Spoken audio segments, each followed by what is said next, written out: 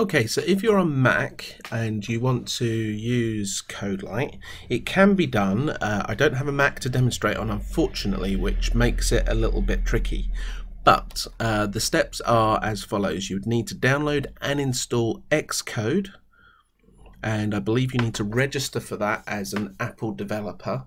Xcode will let you do all sorts of other kinds of coding as well.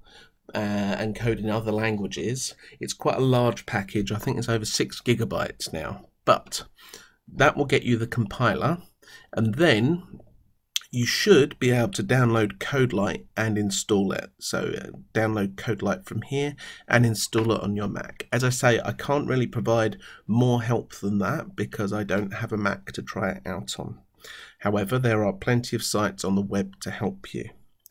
Alternately, you can have a look at the next video, which is about how to install a copy of Codelite for Linux, and you could do that inside VirtualBox. So you could install VirtualBox on your Mac, and then on the Linux that's running in the VirtualBox session, you could install Codelite. We'll have a look at that next time.